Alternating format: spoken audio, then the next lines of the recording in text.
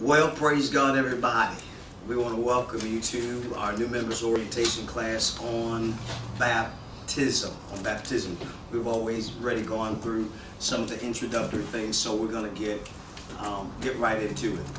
Baptism is one of the ordinances left by the Lord Jesus Christ for the church. When I say ordinance, there's two of them. One is baptism, the other is communion. And these are two sacraments that were left, formal things that we do to identify with Christ as being Christians. And they're just not invitations, but they're also commands. These are two commands that the Lord Jesus Christ gave the church, that through these we would be able to identify with Him as our Lord and Savior, express our belief in Him as Christians. And then what I want to focus on today is not just how you become a Christian, but the benefits of being a Christian. There's so many people, this class is specifically on baptism. There are so many people that have gotten baptized, and some of them were baptized when they were very, very young, and especially in a Baptist culture where we emphasize, baptism as a means of being a member of the church and joining the church.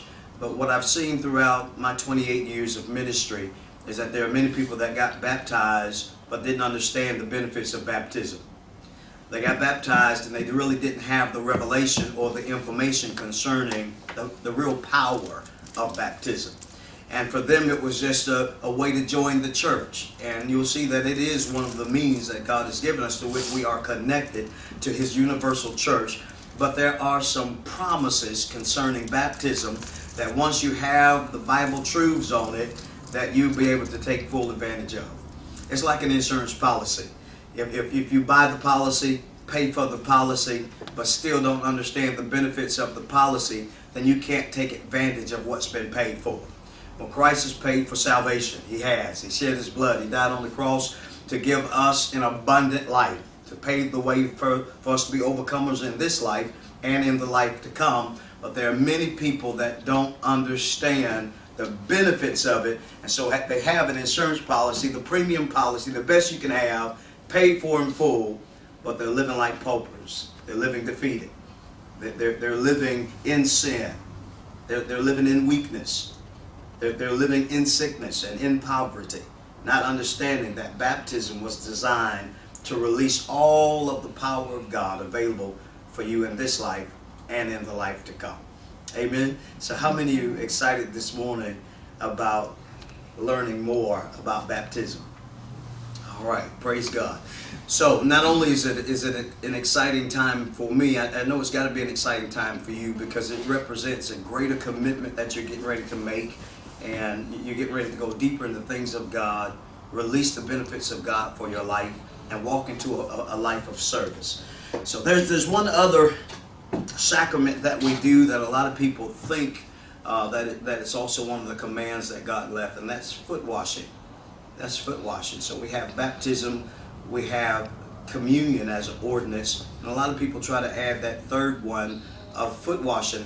But the reason they do is because salvation is always synonymous with service. And these first two ordinances of baptism and communion, they emphasize the grace of God that's available to you for salvation. But a lot of people think you just get saved and wait to die and go to heaven. But the example that Jesus left for us is that salvation and service are synonymous. So it's my prayer, my commitment, that as you are going into a deeper commitment with God, no matter what your age level may be, no matter what your maturity level may be, no matter how long you've been in the church, that my hopes and my prayer is that you're getting ready to go into a greater place of service. Amen. Does that make sense to anybody? Praise God. So we're not just wanting members, a whole church full of people, 2,000, 3,000, 4,000 folks sitting around on their stools of do nothing, that's not serving God with their life, that's not honoring Him with their lives.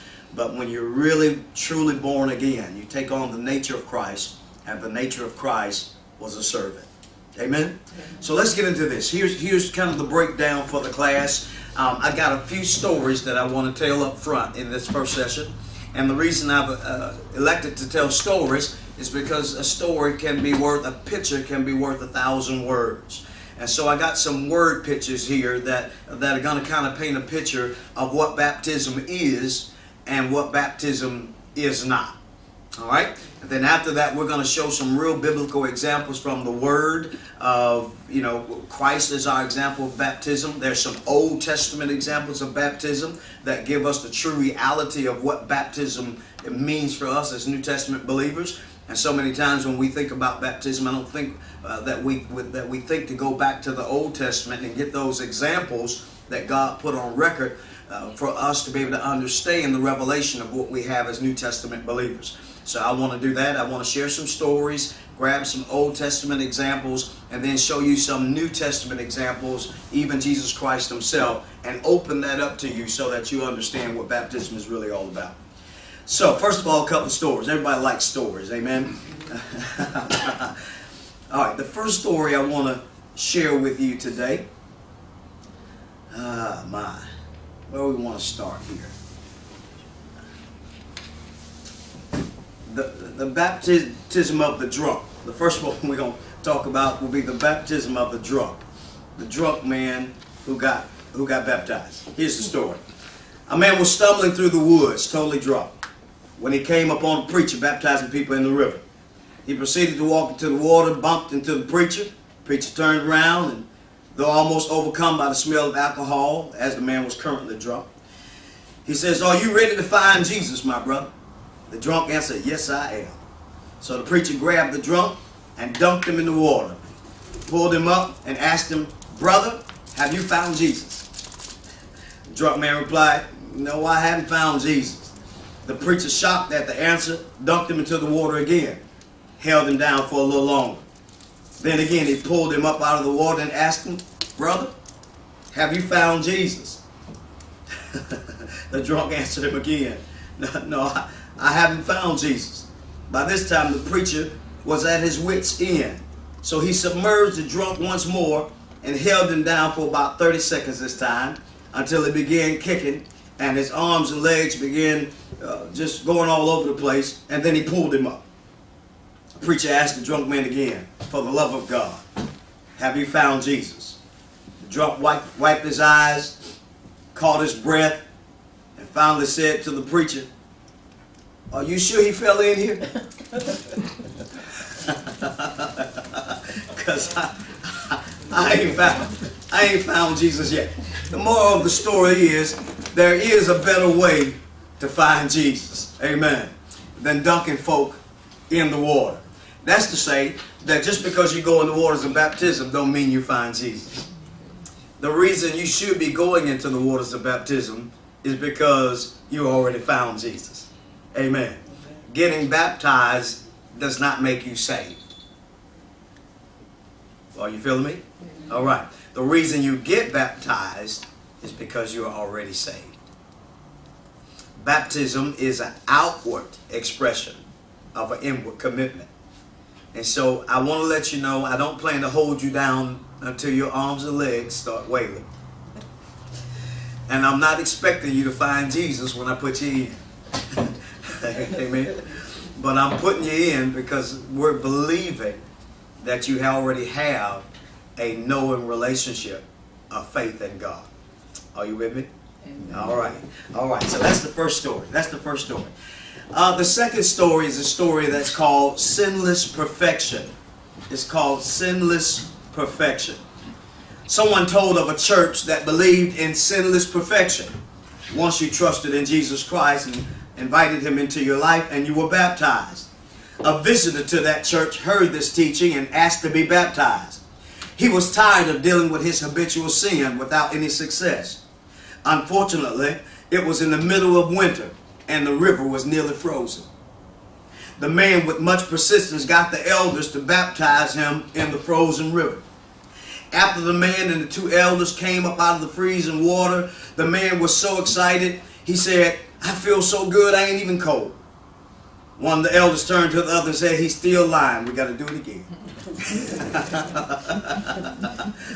Having a right relationship with God does not make us robots without free will. We are forgiven. Praise God. The Bible says he takes our sins and he casts them into the sea of forgiveness. He makes a decision, God does, to never remember our sins anymore. He doesn't do that. But getting baptized does not prevent you from sinning. How many understand that? Getting baptized does not prevent you from sinning, and getting baptized is not going to make you do the right thing. Amen. Are you with me? Now we're sharing these stories because, again, a picture is worth 1,000 words. But also they set right expectation for why we're going down in the water.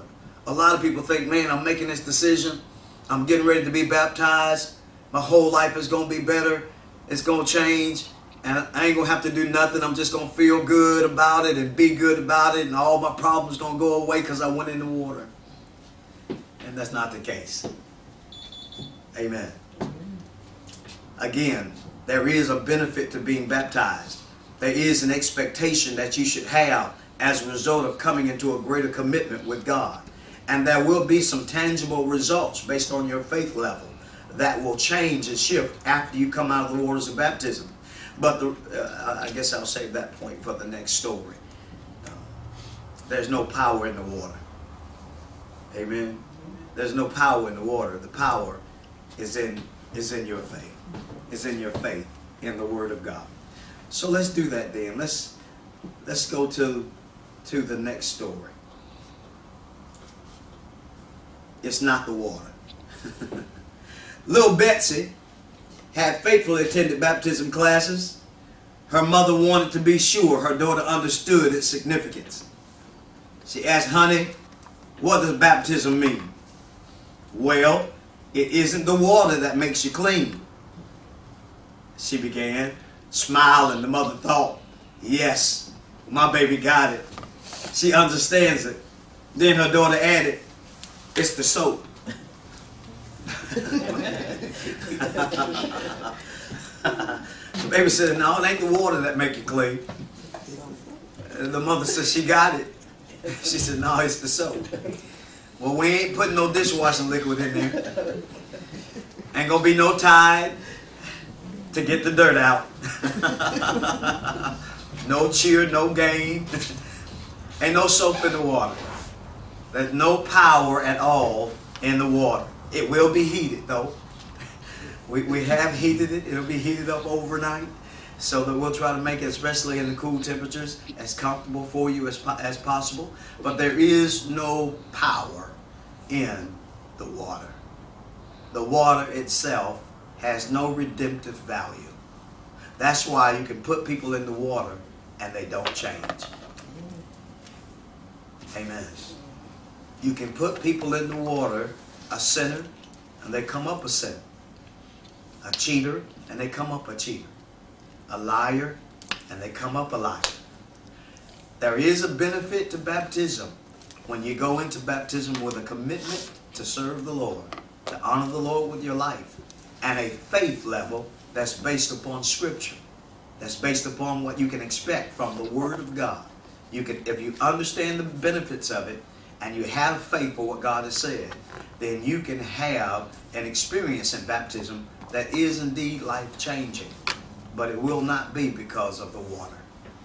Amen. Are y'all feeling me? Amen. Praise God. All right.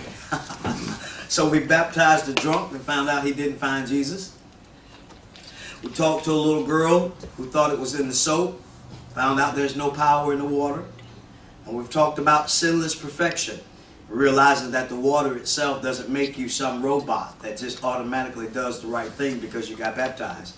That you still have to have a heart and make a decision to serve the Lord. Let's look at this next story. The next story is called Dead or Alive. It's called Dead or Alive. It's a story. When elderly Adele Gabbery turned up missing for 4 years ago, concerned neighbors in Worcester, Massachusetts informed the police. Her brother told police that she had gone into a nursing home. Satisfied with that information, Gabbery's neighbors began watching her property. Michael Crawley noticed her mail delivered through a slot in the door piling high. When he opened the door, hundreds of pieces of mail drifted out. He notified the police, and the deliveries were stopped. Gabory's next-door neighbor, Eileen Duggan, started paying her grandson $10 twice a month to mow Gabory's lawn. Later, Dugan's son noticed Gabory's pipes had frozen, spilling water out the door, so the utility company was called and to shut off the water. What no one guessed was that while they had been trying to help Gabory, Gabory had been inside her home all along. When police finally investigated the house as a health hazard, they were shocked to find her body. The Washington Post, 10/27/1993, reported that police believed Gabory had died of natural causes 4 years ago. The respectable external appearance of Gabory's house had hidden the reality of what was going on the inside. Something similar can happen to people. We may appear outwardly properly dressed while being on the inside spiritually dead. All sorts of religious activity may be happening outside, while the real problem is missed, spiritual death on the inside. Here's a woman who had died, and all of her neighbors did their very best to keep the appearance of her property looking good. They thought they were doing her a favor.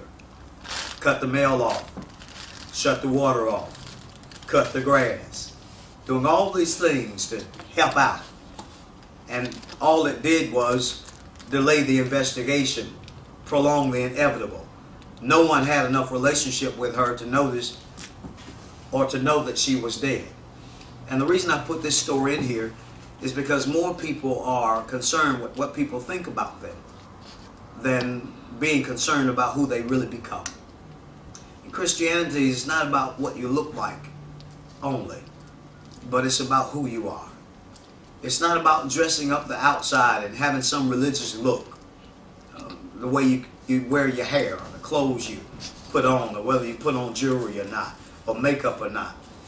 There should be a change on the inside that works its way to the outside so that people notice that there's been a true change in your life. When Jesus confronted the Pharisees, here's what he said about them.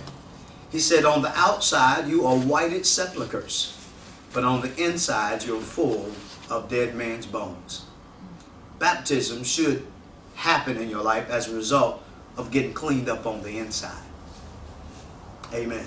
I'm not concerned with having a church full of religious folk, people that look saved, respectable in the community, drive nice cars, live in nice houses, wear labels on their clothes. A whole lot of people look the part, but inwardly they have weak characters, poor integrity, perverse morals, and there is no real indication that coming up out of their life that they have a relationship with Jesus Christ. The reality of what we're trying to do today is to make sure that you're in a position where you've had an encounter with God in your heart, where you've had a relationship with Christ in your heart that produces a change inwardly that works its way outwardly. Amen? Amen. Does that make sense? Amen. Praise God. We don't want you to be a good-looking house full of death. Hallelujah. Amen. All right. The final story that I believe we're going to share today is called The Unbaptized Arm. The Unbaptized Arm. Now, it's a little bit more of a lengthy story, but it has a very, very weighty meaning. And so that's why I've included it in the lesson, The Unbaptized Arm. Some of you have probably heard me minister on this story. It makes a very poignant point. Here's the story. Ivan the Great was the Tsar of Russia, kind of like a king, ruler, president. He was the Tsar of Russia during the 15th century.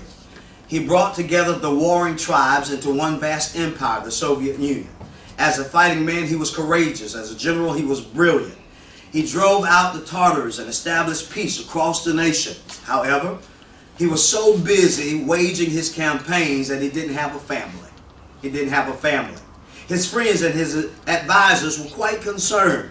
They reminded him that there was no heir to the throne. And should anything happen to him, the union would shatter into chaos. They said to him, you've got to take a wife who can bear you a son. The busy soldier, statesman, said to them, I don't have time for a wife. I don't have time to search for a bride.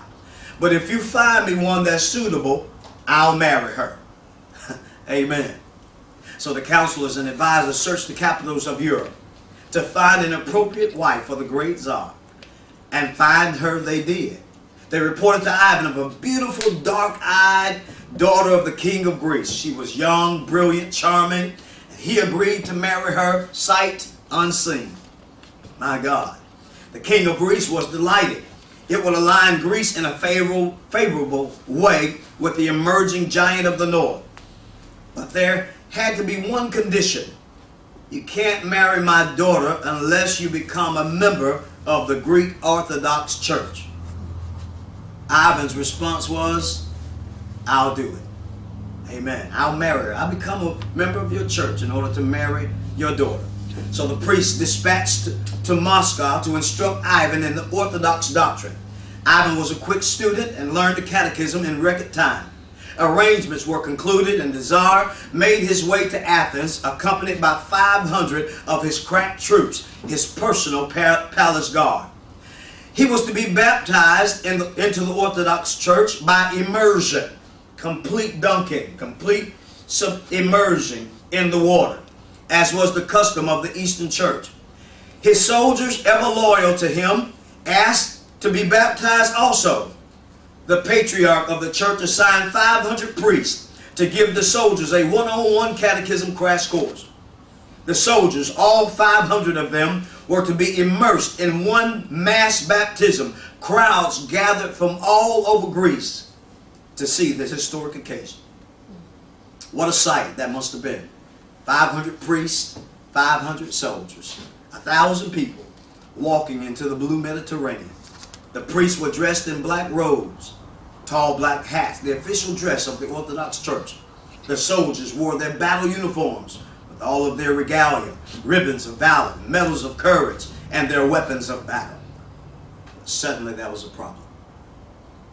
Suddenly that was a problem. The church prohibited professional soldiers from being members. They would have to give up their commitment to bloodshed. They could not be killers and church members too. Now we have a dilemma. Look at what it says. After a hasty round of diplomacy, the problem was solved quite simply. As the words were spoken and the priest began to baptize them, each of the soldier would reach down to his side and would draw his sword and lift up over his head, high above his head. Every soldier would lift up his fighting arm and his fighting sword. Everything would be baptized except the fighting arm. Everything would be baptized except the sword. This is a true historical fact. It has been known throughout history as the unbaptized arm. What a powerful picture of Christianity today. How many unbaptized arms are here this morning? How many unbaptized wheels are here? How many unbaptized talents? How many unbaptized checkbooks? Social activities? How many people are here saying, I'm willing to give up everything but this? Yeah, the unbaptized arm. Baptism is about full commitment. It's not about convenience. It's about sacrifice. It's about coming to a place of surrender. You may not even fully understand how you're going to do it, but it's about your will. I want to do it. I want to surrender my whole life to the Lord. I'm not going to go into the waters of baptism consciously saying, God, you can have everything but this. Yeah. Amen. Are you feeling me? I'm not going to consciously go into the waters of baptism saying, Lord, I give you me, but I got to hold this back. How many people have done that? Many have done it. But I'm thankful today that all of you are going all the way in. Who's going all in? Amen. Praise God. All right.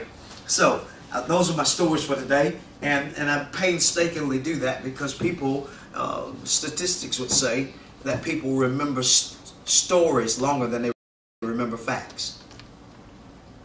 Amen. Are you with me? Stories have a way of lingering and sticking with you, sometimes longer than principles. All right. So tell me what you heard. Give me some feedback. What did you hear about from the stories? What's your takeaway? Anybody? Don't matter. That when we're baptized, when we go in, like you said, we got to go in all the way, not saying, Lord, I'm going to hold on to whatever it is that we love the most. Yes. For instance, just things. Yes. But we're giving everything to God, sins, the good things, the bad things, the ugly, all of it. We just got to let go and just let God just take control of our lives in order to be committed to Him and Amen. serving Him. Great takeaway. All in. Give Him the good, the bad, and the ugly. I love it. Amen. I felt that. That's your commitment. I love it. Anybody else? You said. I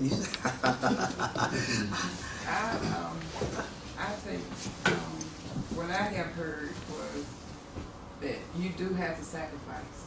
You really do have to sacrifice.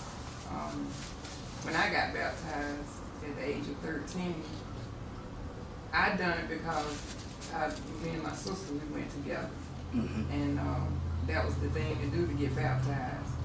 And by you getting baptized at 13, and I wasn't explained or introduced to the reason why, but I just done it because. And then after I got baptized, I know once I went to church, I had to go to work. So I went to work as an usher. You know, I took in different jobs and stuff, and I know I wasn't supposed to sit there, but I didn't know the real reason of baptism. So now by me being 49, and you teaching me so much, you know, it is making me say, you know, it's time for me to go back and rekindle all this and go all in and give God everything. You know, because I've been through a lot. Amen. And so that's my sacrifice. Amen. To go all in. Amen. I love it. I love it. How powerful is that? Amen. I love that. Thank you. Great takeaway. I love it. Anybody else? Yes, ma'am. Excuse me. What's the difference being sprinkled and baptized? That's a great question. And the question she asked is, what's the difference between sprinkling and immersion, or going all in to the water? And I want to say to you that the one thing it's not is a tool of divide. And I say that because this one question has birthed different denominations. That they can agree on the Father, the Son, the Holy Spirit, but not on how to be baptized. Some believe you sprinkle. Some believe that if you don't get fully immersed, that you haven't truly been baptized. Again, I think what's most important is the commitment that is being made when we understand that there is no real water, no real power in the water. Okay, there's no real power in the water. Traditionally, people did immerse in the Bible, but there were times when there was not enough water for immersion, and you had to use what you had. And so I see, historically, I see both of those principles being used. Amen. Do you understand what I just said? I see both of those principles. So I will not, in my heart, allow that to be an instrument of division between that bursts different theologies and different denominations and brings walls of divide. But I understand why the Bible talks, and the actual word, as I get into some definitions here, the actual word baptizo in the Greek means to submerge. It means to submerge. The actual word means to immerse or submerge, because one of the meanings of it, of baptism, points to not only what is happening with us in salvation, but also what is happening with us as we relate to God in intimacy with the Holy Spirit. See, we want the Holy Spirit to baptize us. We want to be fully immersed in the grace of God. We want to be fully immersed in the power of God. We don't want the power of God just sprinkled on us. Amen. Do you understand what I'm saying? In times past, in the Old Testament, the power of God did not come and immerse everyone. The benefit that we have as a New Testament believer is to be saturated with the Holy Spirit from the inside out, to the point where He rests fully on us and empower us. And so it points to not only the benefits, and I'm going to get into some of this in my teaching, but just a kind of a short answer. It points to that we take on Christ. We are being baptized into Christ fully. We are fully immersed in Christ. Nothing left uncovered. So that's the picture. Again, because there's no power in the water, it's really my faith in the Word that's going to determine whether I'm being fully immersed in God or not. It's not the water. I don't know if that did that make sense. If I understand what God is after, God is wanting me to be fully baptized into Christ. That's why the word baptizo means to be immersed, fully immersed, to be merged. But it really has very little to do with the water. It has to do with you understanding what God's will is and you having faith for God's will. That I'm about to take on Christ totally.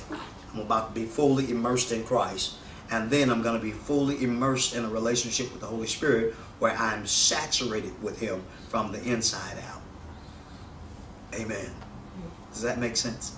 There's some scriptures in the Bible that point to this when it talks about being in the waters that are ankle deep, that are knee deep, waist deep, and then deep enough to swim in. See? And that's what this baptism is a picture of. To be in a place where the water is so deep that I have no control. I have given all of my control over to God. My feet are no longer on the ground. I've put myself completely in His care and in His hand. I'm in the waters now that are deep enough to swim in, that are head high. Does that make sense? And so don't let the doctrines or denominationalism bring divide. What would happen if we were in a place, here's a good picture, if I was in the desert, because this has happened in the desert, in Iraq or Afghanistan, and a soldier wanted to accept Christ, and they wanted to be baptized, and all I had was a canteen of water. All I had was a canteen. But he was concerned that he could die any day. And he wanted to accept Christ and be baptized. Could I not explain to him the benefits of baptism and take all the water I had and pour it out on him and immerse him by faith in Christ? Or would he have to wait because of some religiosity for me to find a pond or a river or dig a hole? That's religion. Don't let religion bring divide and rob us from the benefits of God. Use what you have. Understand the power is not in the water, it's in the Word. And activate that person's faith. Amen. And just realize that my intent is to be fully immersed in Him. And that's why I use the water, because of what it points to. Praise God. Great question. How many of you understand the answer? All right. Now, I saw you had something to say just a moment ago. But you don't have to share. But do you want to? You don't want to? Okay. All right. So let's go deeper there. All right. What time frame are we on? I want to do the definitions, and then we'll take our first break. because time flew by. Yeah. So let's do the definitions here, and then we will take our first break. Definitions for that we're going to be using for the class. The first one that we just finished going through was the definition of baptism. It comes up out of the Greek word baptizo, which means to fully immerse or to submerge, to make one overwhelmed. To make one overwhelmed. Amen? And that's what I'm talking about, with the waters that's deep enough to swim in. It's kind of hard to drown in a cup of water, but you could drown in waters that are deep enough to swim in. Amen? You could be overwhelmed with that water. Does that make sense? So again, the power is not in the water, but it points to the picture of what God wants us to do, to be completely immersed in Him to the degree that we are overwhelmed with His grace, overwhelmed with His mercy, His love, His power to transform our lives, not just sprinkled with it. Everything God does for us, He does exceedingly abundantly above all we can ask or think. He gives us abundant grace, abundant mercy, abundant love, abundant life. We are overwhelmed with it. And so that's the picture as we are baptized in Him. Another word is washing. Washing. And it comes up out of the Greek word lutron. Come on, say with me first of all, baptizo. Baptizo. Amen. Say immersed. Immersed. Or overwhelmed. Overwhelmed. All right. The other word is lutron. Come on, say lutron. Lutron. Amen. Like Louis Vuitton, but it's lutron. Lutron. And it means a bath. It means a bath. Literally a washing or a cleansing that takes place, to being immersed in the Word of God as an instrument of spiritual cleansing. Amen. Being immersed, again, the word immersion continues to pop up all around baptism. And I'm going to show you some word pictures after the break from the Old Testament that again gives us this picture of being overwhelmed or submerged or immersed. Praise God. Another word is regeneration. Regeneration. And this implies spiritual rebirthing. So there's a new birthing that takes place. A spiritual birthing that takes place. Another word is renew. Renew. These are words that are synonymous with baptism. Renew. Renew. And it means to be transformed, where all things become new. To be transformed. It's the power of transformation. So there is literally transformational power released if you have faith in the water baptism. Amen. Praise God. Another word I'm going to show you from the Old Testament is token. And it talks about evidence or a signal or a mark that is put upon you. A mark that is put upon you. That's one of the things that happen when you get baptized. It's an outward showing to the public. You literally become marked as a Christian in the realms of the Spirit. That's why this is not necessarily a good thing for people to do. Many churches take this very serious. If there is not evidence in your life that you've had a born-again experience, that you know Christ, they will not baptize you. Because when you get baptized, you get marked. Amen. When you get baptized, you get marked. And I can't wait to talk to you about that in the Old Testament. But I'll share this. That was the final definition.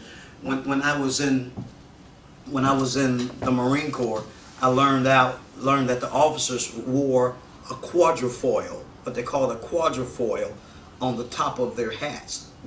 We call them coverings in the Marine Corps. And from the top, they had something that identified them as being officers. It identified them, it marked them as being people of authority. Well, there's all type of insignia that's on them that mark them as being people of authority.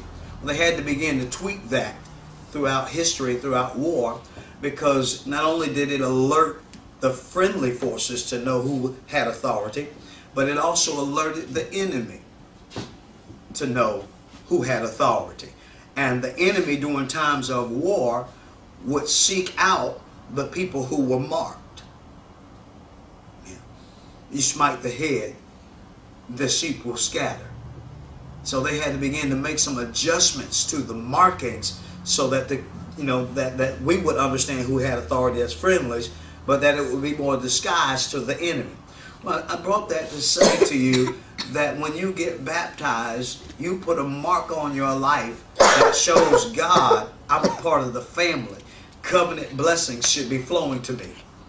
But you also put a mark on your life that says to the enemy, I'm a covenant member. I should expect greater persecution, greater attack coming my way, because he begins to target those that are marked.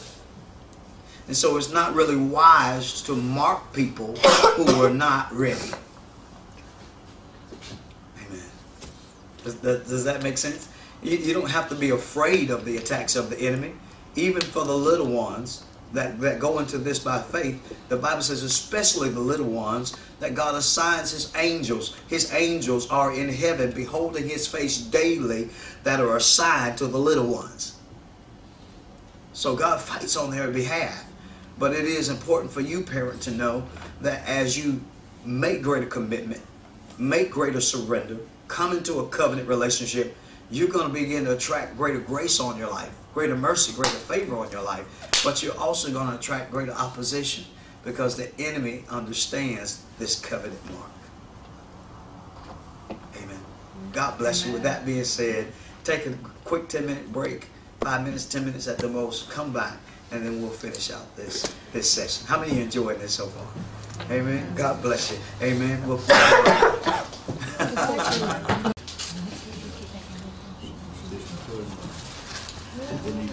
All right, if you all are ready, we're going to go into our last session, and I promise you it'll fly by just as fast as the first session did, and we'll be done by noon, if not before. Make sure my phone is on, and my Bible is up.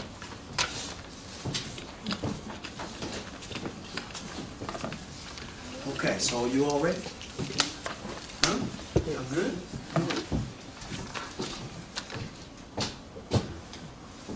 All right, I want to welcome you back to a new members orientation on baptism. First session was awesome. Thank you for being a great class. Y'all made that easy, and it went by really quickly. And we're going to get into the second session, which will probably go just as fast. We focused in the first session on stories that kind of painted the picture for us of what baptism is, what it is not, and then we focused on some definitions, and we had some great feedback and great questions. Thank you for that. In this session, I'm going to focus on Scripture. I'm going to focus on the Word of God, examples from the Old Testament and the New Testament, and up out of that will emerge the promises of God, the expectation that we should have when we go into the waters of baptism. Amen? Are you with me? Mm-hmm. All right, so the first question we want to ask today is, who should be baptized? Who should be baptized? And what scripture, amen, that we can go to answer that? Acts chapter 2, verses 37 through 39. Here's what it says. Now when they heard this, they were pricked in their heart, and said unto Peter and to the rest of the apostles, Men and brethren, what shall we do? Then Peter said unto them, Repent and be baptized, every one of you. Repent and be baptized, every one of you, in the name of Jesus Christ, for the remission of sins, and you shall receive the gift of the Holy Ghost. For the promise is unto you, and to your children, and to all that are far off, even as many as the Lord our God shall call. Now this is Acts chapter 2, 37 through 39, and it answers the question, who should be baptized? The answer is simple. Everyone. Everyone that has believed on the Lord Jesus Christ. Everyone whom the Lord our God has called. Amen. But hidden in the text as well is an expectation. Verse number 38. Peter said unto them, Repent and then be baptized. So baptism comes after repentance. And repentance, of course, means a change of heart and a change of mind, turning back to God. Turning back to God.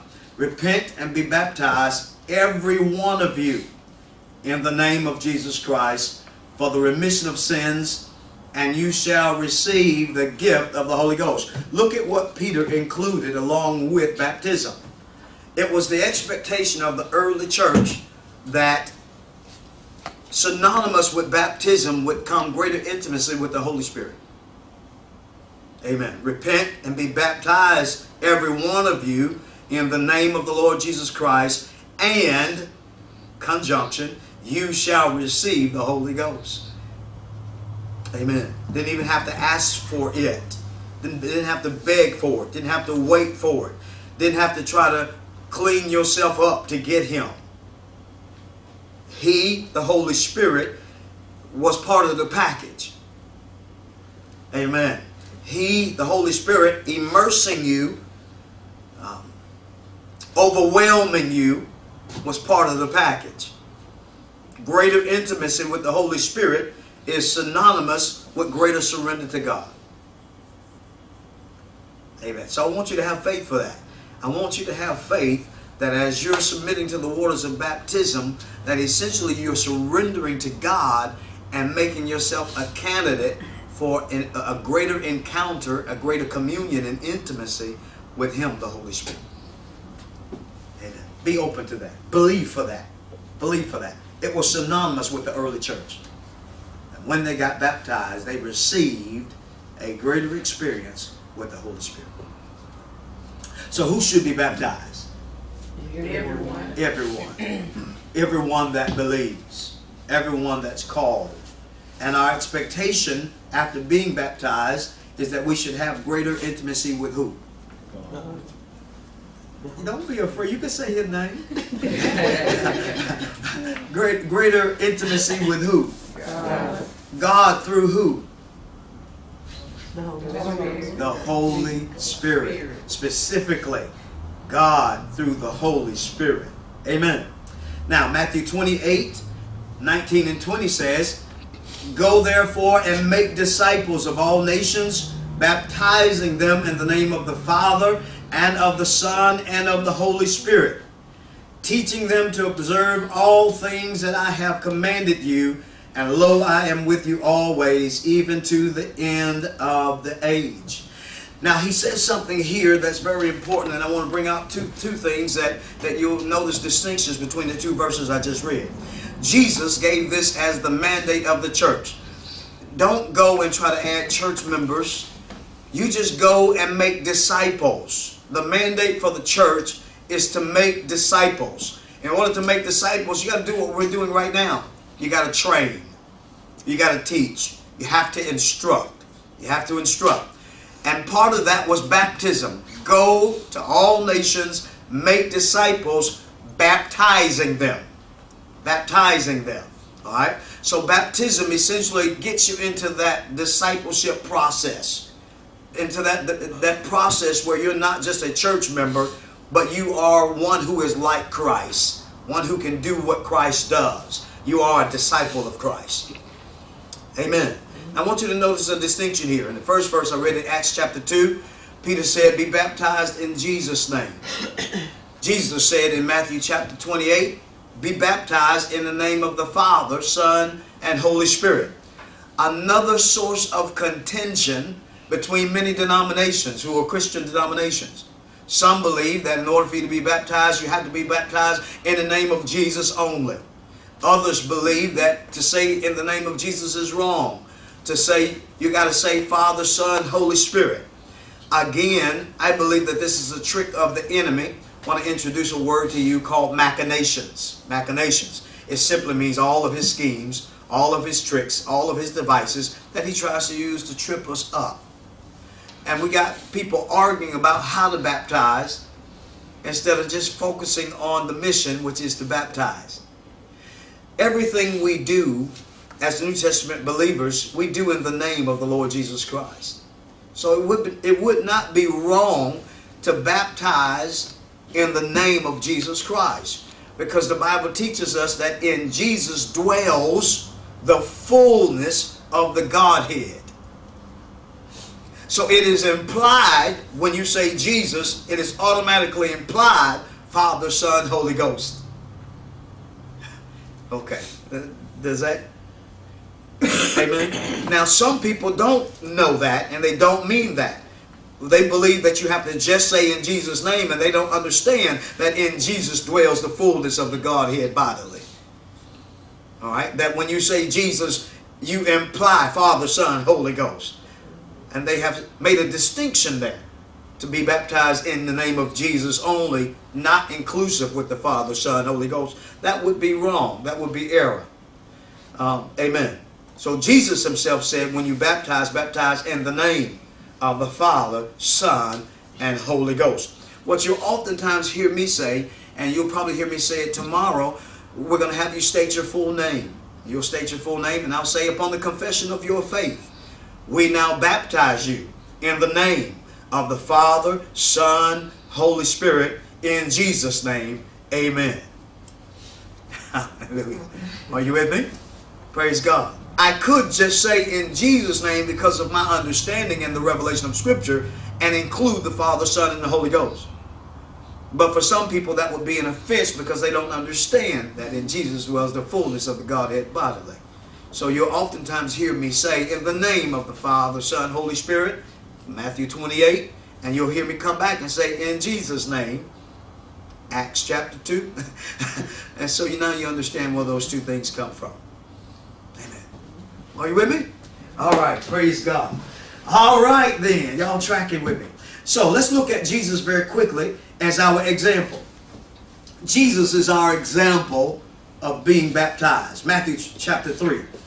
And this story is also told in the Gospel of Luke as well. Then Jesus came from Galilee to John at the Jordan. This is verses 13 through 17. To be baptized by him. And John tried to prevent him, saying, I need to be baptized by you, and you are coming to me. But Jesus answered and said unto him, Permit it to be so now, for thus it is fitting for us to fulfill all righteousness. Then he followed him. When he had been baptized, Jesus came up immediately from the water, and behold, the heavens were opened to him, and he saw the Spirit of God descending like a dove and lighting upon him. And suddenly a voice came from heaven saying, This is my beloved Son, in whom I am well pleased. Now I want to use Jesus as an example for you to give you some expectations that you should expect after the waters of baptism. He is our example. The first thing I want you to know is that if Jesus submitted to the waters of baptism, then that is additional confirmation that each and every one of us should. He's the sinless Son of God. So he did not submit to the waters of baptism to get rid of sin. He had no sin in him. But he did submit to the waters of baptism to fulfill all righteousness, to obey the mandate of God, and to leave us an example. Amen. Praise God. Being baptized is not optional for a believer. It's a mandate.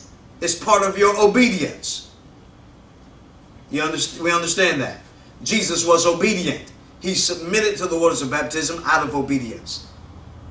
As a result, some things happened sequentially in his life that I believe that we can expect. When he came out of the waters of baptism, the first thing that was opened over him was the heavens. Now the heavens have been open ever since. Ever since Jesus opened them, they have been open. But what that means for you is sometimes it feels like as a believer that prayers don't get through. It feels like sometimes as a believer we don't have the connection that we need, the intimacy with God. It feels like the prayers are hitting the roof and bouncing down. We can't sense his presence. We can't sense the fellowship with him. Anybody ever been there? All right? So it's almost like there's a barrier.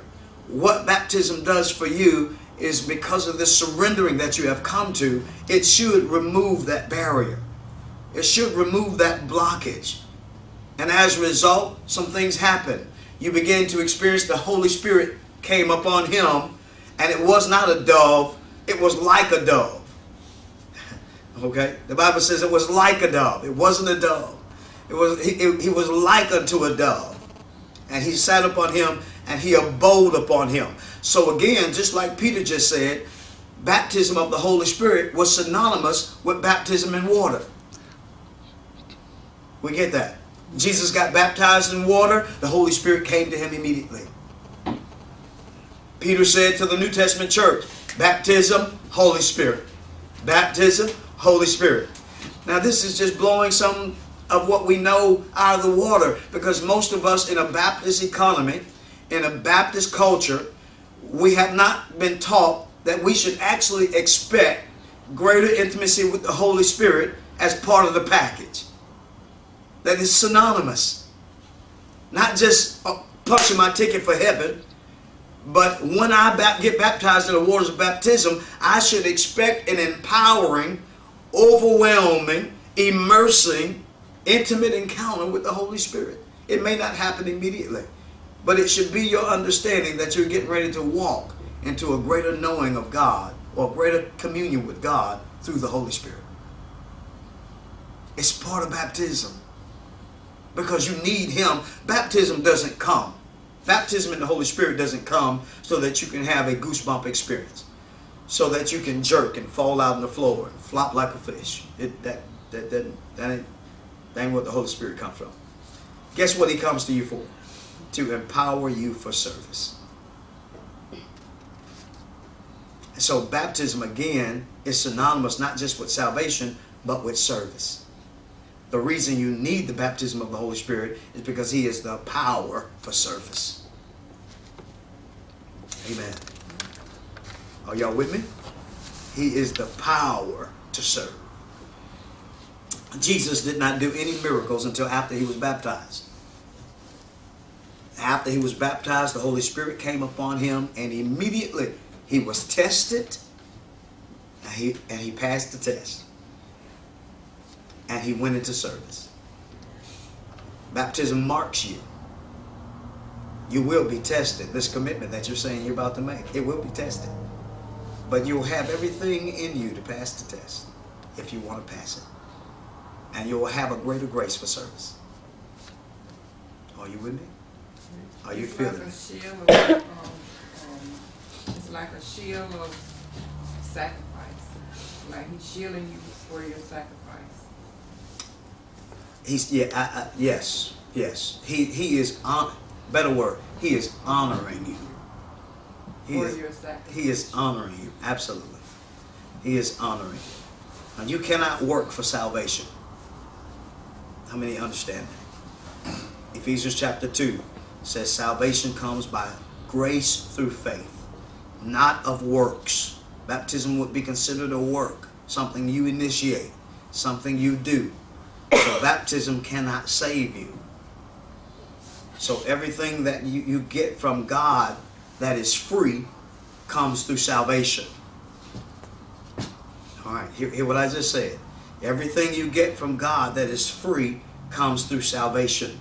The saving experience. When you believe in Jesus Christ, you get born again for free.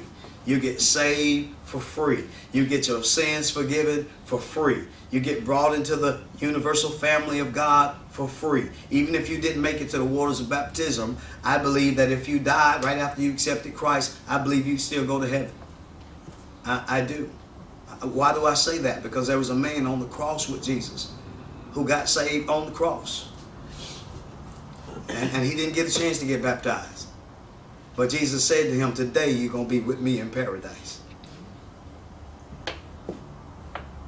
Amen. How many understand that? Amen. But baptism is essential for service. See? That greater surrender, that greater commitment that I bring and give to God, now we're into works. Now we're into works. Salvation doesn't come through works.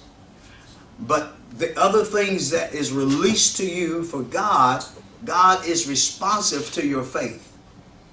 He's responsive to your faith. He is. You can't manipulate God. You can't make God do anything. But He responds to your faith in Him. And baptism is a faith move. Saying, God, I'm surrendering to you because I believe in you. I'm giving you myself. And God in turn responds to your faith. And He releases to you a greater expression of Himself in the form of the Holy Spirit. Amen. Now, two different things happening here very quickly. When you get born again, even before baptism, when you get born again, the Holy Spirit comes to live on the inside of you. He does. If you're saved now, the Holy Spirit is alive on the inside of you. He is the agent of salvation. He is the one that regenerates you, that makes you born again. He's on the inside of you. Romans chapter 8 says if you don't have the Spirit of God in you, you don't belong to Christ. So we're talking two different things. The Holy Spirit living in you is not the Holy Spirit immersing you. The Holy Spirit living in you is not the Holy Spirit baptizing you. There's a difference between having the Holy Spirit in you because you've been born again versus having the Holy Spirit baptizing you because you have surrendered to Him. Two different things. Amen. Two different things. So the picture that we're seeing now is the Holy Spirit overwhelming you because you have submitted yourself to Him, and now you are having an encounter with Him that empowers you for service. Not for salvation, but for service. Baptism prepares you for Christian service and for victorious living in the earth. Not for heaven. Y'all looking at me strangely. Baptism does not punch your ticket to heaven. If it did, then every one of us would have to have that same ticket punch. Because God is not a respecter of persons. He shows no impartiality. He's just. And if that was the way to get to heaven, everybody would have to have that same ticket. And the scripture gives us indications that there are some that got to heaven without having that ticket punched. So baptism has more implications for your life in the earth than it does for your life in heaven. Y'all with me? Or y'all understand what I just said? Y'all hear the words that are coming out of my mouth? Okay. All right. So, good. Jesus is our example. All right. So the heavens were open. Greater intimacy with God. The Spirit of God descended like a dove, but He wasn't a dove. It's the Holy Spirit. The next thing He heard was the voice of God. The voice of God. Again, greater intimacy. Hearing God speak. This is my beloved Son. Affirmation. Getting that affirmation. God coming and affirming to you. I see the commitment you're making. I see the surrender that you have. I'm affirming you. I'm confirming you with my presence. I'm affirming you with my voice. You should expect that. You should expect to be able to have greater intimacy that yields the voice of God. I was grown and already had been in ministry for several years when I learned that as a Christian I could hear from God. They didn't teach that when I grew up in the Baptist church. They didn't even teach that in the Pentecostal church that I was in, that I got saved in. Even though they placed great emphasis on the Holy Spirit, they did not teach that as a Christian I had a relationship that yielded the voice of God for me personally, that I could expect to hear from God. I was in ministry several years when I ran into a man of God that asked me, what is the Lord saying to you? I said, what is the Lord saying to me? What do you mean what the Lord is saying to me? What is He saying to you? I didn't know, nobody had ever asked me that. What is the Lord saying to you? I know what the Word says. I've been preaching what the Word says. But what He's saying to me, that's intimacy. That's relationship. I didn't know He was supposed to talk to me. Yeah. You should expect a greater intimacy that yields the voice of God in your life. You as a believer in a covenant relationship with God can hear in that still small voice. Now there are many ways that God speaks, and that's another class. He speaks through visions. He speaks through dreams. He speaks through His Word. He causes it to become alive, Rhema. And He speaks through that still small voice that bubbles up on the inside of us, that gives us a witness of what God is doing and what God is saying. But He does speak with clarity. He speaks prophetically. He speaks through the Holy Ghost in tongues. There are many ways that God speaks to the church, but God speaks. And you should have an expectation that God is about to start speaking to you. in a greater capacity.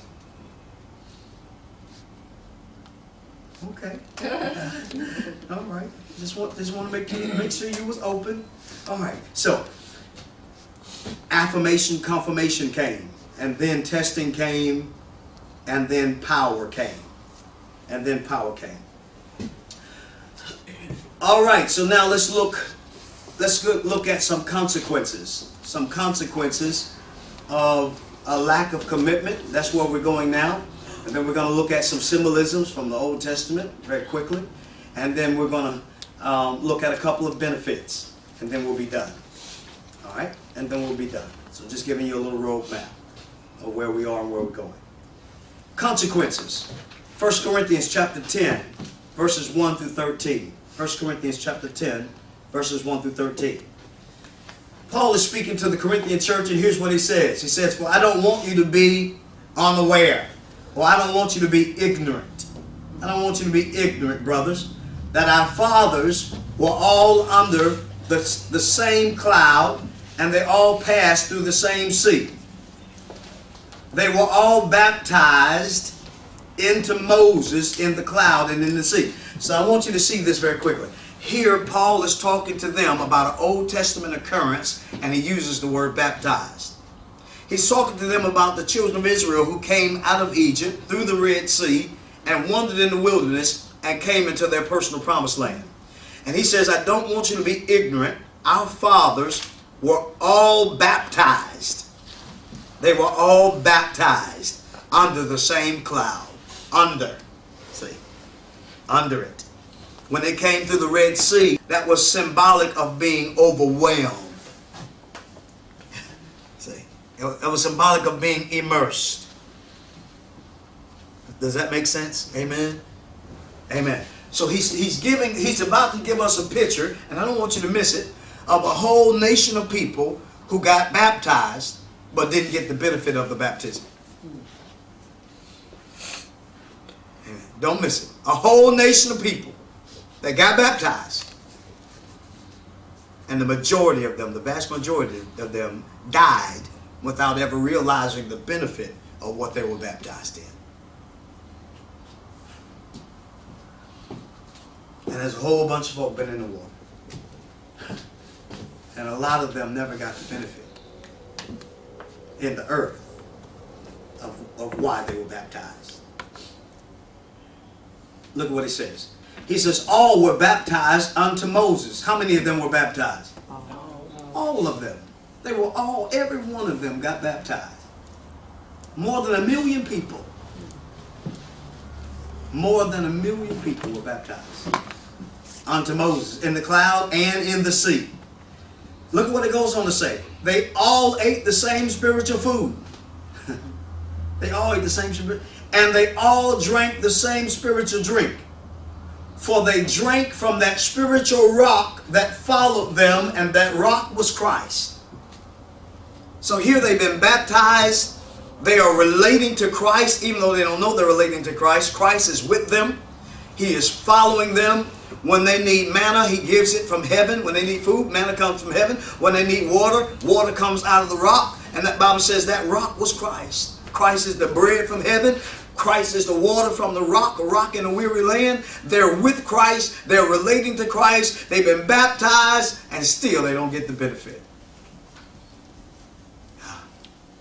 A lot of church folk I know right there. I'm telling you, they come to church to eat the same meal that everybody else is eating. They hear the same sermon that everybody else is hearing. They're in the same worship environment that everybody else is in. And they're not getting the benefit. They're not getting the benefit. Now, he says, but nevertheless, with most of them, God was not pleased. Baptized, eating, drinking spiritual food, but God was not pleased. Look at what he goes on to say. For they were overthrown in the wilderness. In other words, they died in the wilderness. Now these things took place. This is why I'm reading this. Verse number 6 says, now these things took place as examples for us. we have this indication or this incident in the New Testament as an example of what not to do regarding baptism. An example of what should happen with people who are being baptized.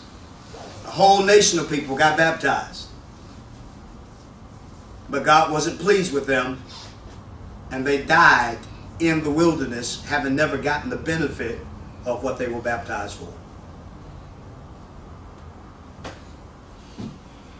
That's serious to me. Amen. That's serious business to me. Look at what it says here. They took that we might not desire evil as they did. So for those of you that's taking notes, one of the things that you should expect to happen as a result of surrendering to God is your desires should be changing. Your desires should be getting transformed. Even though they got baptized, they still desired evil. They went in the water, but they held up their desires. They say, yeah, but my appetites, I'm not submitting that.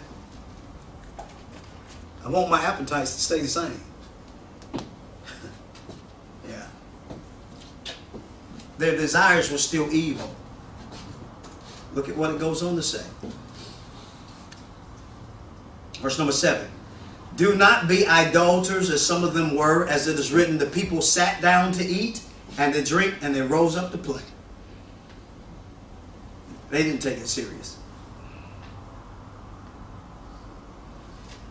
Verse number 8. We must not indulge in sexual immorality as some of them did. And 23,000 were killed by God in a single day. Now, this is not Old Testament. This is New Testament. This is a New Testament scripture in 1 Corinthians chapter 10. God talking to us about what it looks like to truly have a surrendered life, to do those things which please God, and not to be like the people that He left on record for us that went through the motions of it, but had lifestyles that didn't please Him, had desires that were evil, and it showed up primarily in sexual immorality. And as a result, 23,000 were killed in one day. And God did that to them as an example for us. To leave on record that even though we're under grace, saved by the blood of Christ, God still hates sexual perversion. He still hates sexual immorality. And it still bears about consequences.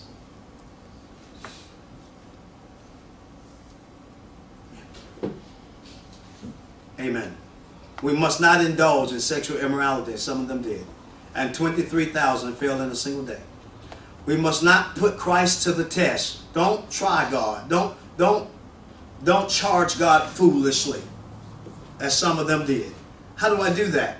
I charge God foolishly by saying, Lord, I know what you expect of me.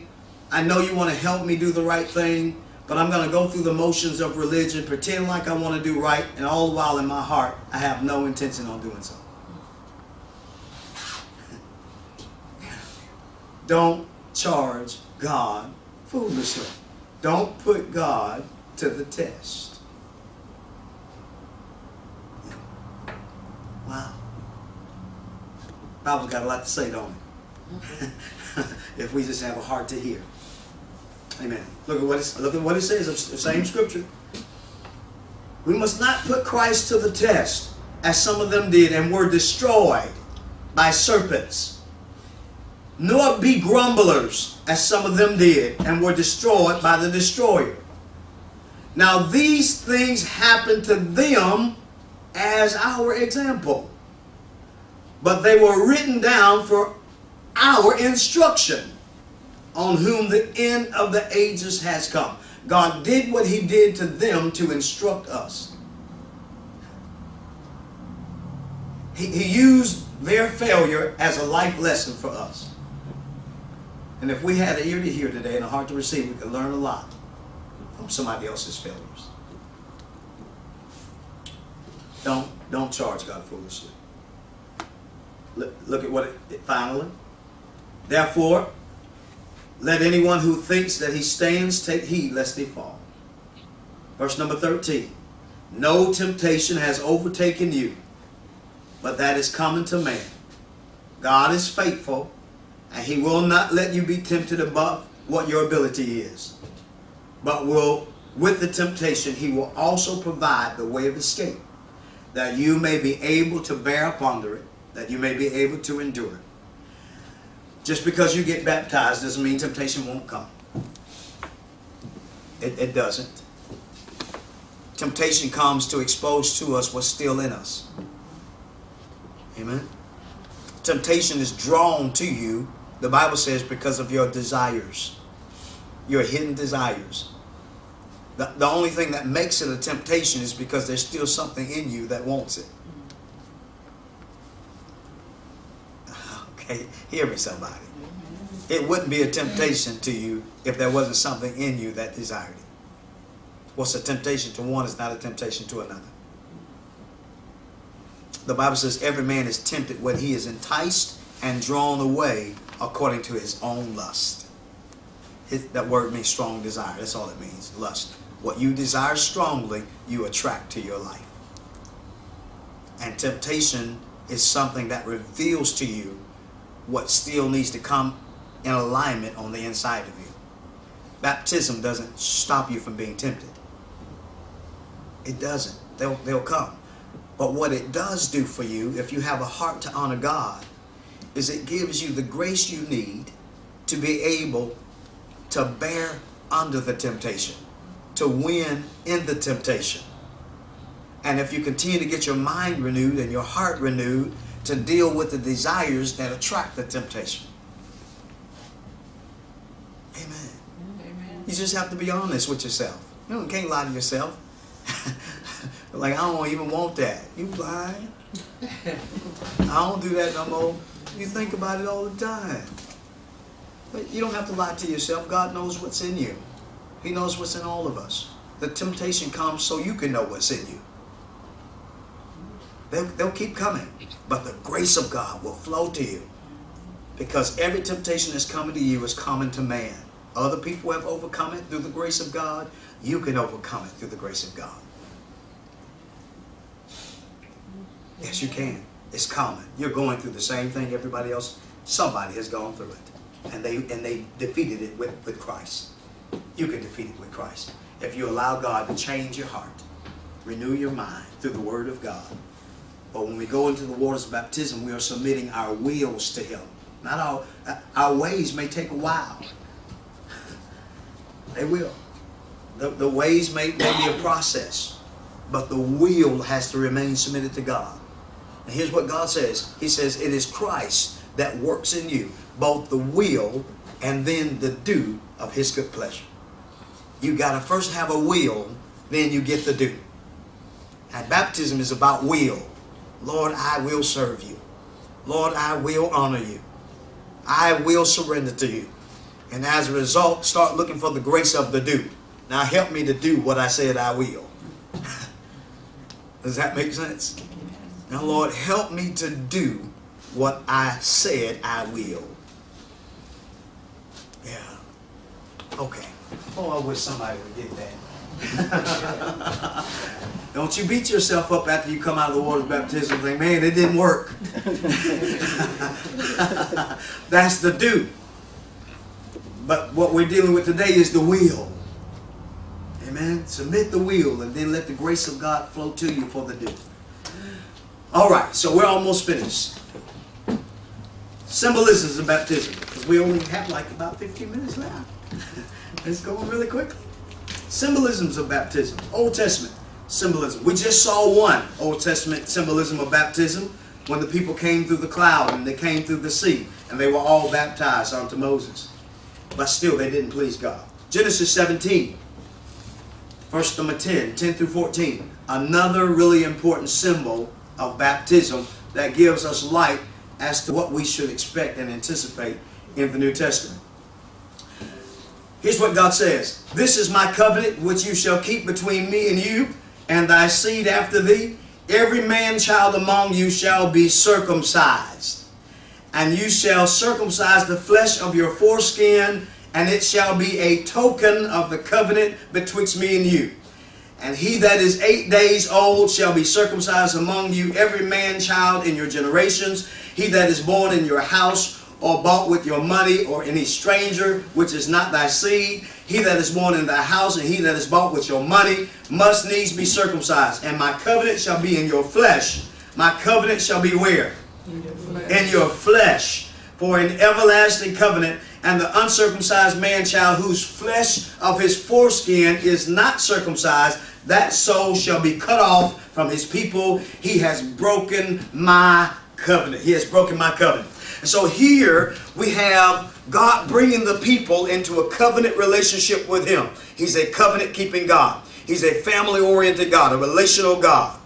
And he gives them a sign of the covenant. Just like we do when we get married. We give a ring in our economy. And the ring is a token. Token is a token of the covenant. How many know the ring doesn't make the marriage? Amen. Just like baptism doesn't make your salvation, the ring doesn't make the marriage. But the ring is a token of, with this ring I thee wed. Amen. It's a token of my love for you. It's a token of my commitment to you. My desire for you, to be with you forever, to love you, honor you, cherish you, sickness and in health, richness or in poor. Amen. My token. God is always given tokens. And I think it's just ironic that this too is a token that is round, because that circle is the circle of covenant. It's a circle of covenant. Now when God got ready to have a family in the Old Testament, he did the same thing. He said, I want to cut covenant with you, and this is what I want you to do. I want every single male, 8 days and up, to cut the covenant in their flesh. I want them to carry the sign of the covenant in their bodies. In their bodies. And so he prescribed that the male genitalia, we're keeping it PG. We don't know what that is. Explain it when we get home. Amen. That the male genitalia would be circumcised from 8 days and above. Any servant that was purchased from the time you bought it with your money would have to be circumcised. Every male in your house would have to be circumcised. And anyone that was not circumcised would break the covenant and would be cut off from the blessing. Okay. Do you understand that? So why would God require for them to wear a ring around their genitalia? Literally put a ring on it. Because it's a sign that I'm honoring you with my body. I'm honoring you with my life. The covenant is in my body. It's in my flesh. I'm giving you what you desire most, which is not my money, not even my service. You desire me. Me, myself. That's what God wants. He wants you. If he gets you, he gets your service. If he gets you, he gets your money, your time. He wants you. God required them to cut the covenant in themselves, in their own self. Here's what it indicated. I cannot do with my body what I want to. I have to honor God with it. It was a reminder that I walked with eternally. That when I looked at it, it reminded me that I'm not my own man. I belong to God. Baptism should be that type of sign in your life. You should mark the date. It's just as important as a wedding date or as a birth date. You should mark it. It's a sign of the covenant. From this day forward, God, I'm honoring you with my body. Amen. And I cannot do with my body what I want to. Amen. Do we understand that? It's the seal. It's the mark that is on you that makes you distinct. Now there were many other cultures in that time frame that were operating in circumcision. The Israelites, the Hebrews, weren't the only ones that were practicing circumcision. They weren't. They weren't the first to practice circumcision. They weren't the only practicing circumcision. But God said, for you, this is what circumcision gonna mean. For you, circumcision is gonna be the mark of distinction that makes you mine. For you, baptism is the mark of distinction that says to you, I'm going to honor you, God, with my life, with my body. It makes you His. I'm yours.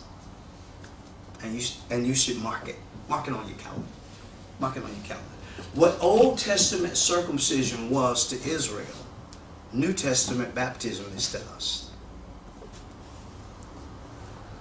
Amen. Now, this is one of the reasons why I do child baptisms. I do them. If a child wants to get baptized again when they are of age, I'm all for that. But that 8-day-old baby had no idea who God was. Amen. God said, I want you to bring them to me at 8 days old. Let me put the mark on them. I want them to grow up with the mark on them. That's an indication that they're under my covenant. That's one of the reasons. And then the parent was responsible for providing them with the information of what the covenant meant, of what they were involved in, what they were connected to, instilling it in their hearts, but they carried it in their bodies. God said, any one of them that don't have it don't belong to me. And I believe Old Testament circumcision is parallel, symbolically, to New Testament baptism. It brings you into the covenant blessings of God. It marks you for it. Amen? All right. Just introducing. The flood of Noah is also symbolic of the baptism. The Bible talks about it in the New Testament, that Noah's flood was symbolic of baptism. Y'all know what happened in Noah's flood. The Bible says in Genesis chapter 6, verse number 6, my spirit shall not always strive with man because he also is flesh. My spirit shall not strive with him because he is flesh. And the perverseness and immorality had come up before God as a stench in his nostril. And God used the flood to cleanse the earth of the nature of flesh. Saved 8 people, gave them a new beginning. There were 8 souls saved on the ark. 8 always is the number for new beginnings. New beginnings. So 8 people went into the ark and they were saved from destruction. They were saved from destruction while God washed sin away. Washed the effects of sin away. And that's what baptism is designed to be for you and I. I ain't even really, man, let me rush on. Because I got to get you to one scripture in the New Testament that is really, really powerful about taking on the nature of Christ. But I want you to know Noah is also one of those word pictures. It shows up in the New Testament as a symbol of baptism because God washes the old away and He brings you into a new beginning. A new beginning in your salvation with Him. All right? Now I'm going to race not only against the class and the clock, but my computer's going to shut down in about 10 minutes, right on time, as the battery is about to run out. 1 Peter, I could plug it up, but I won't, because we're going to keep the time. We'll be done by noon.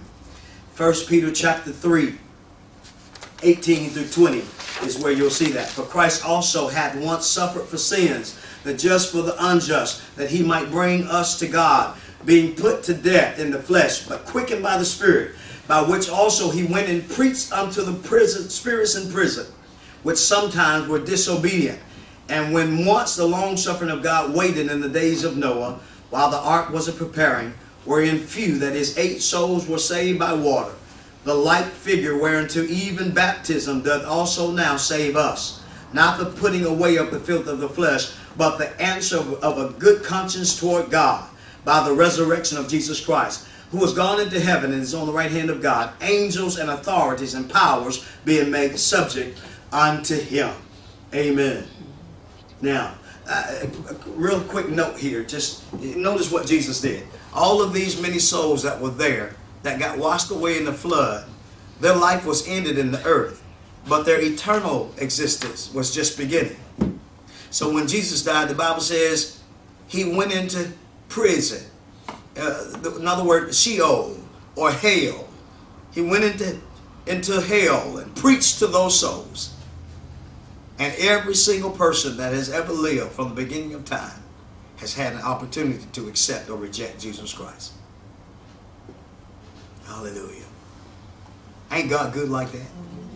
Every single person that has ever lived from the beginning of time has had an opportunity to hear the gospel of what Jesus did and either accept or reject him. Because even those people that lived and died prior to Christ, Jesus preached to them when he went down into Sheol, and they had an opportunity to accept the gospel. My goodness. Amen.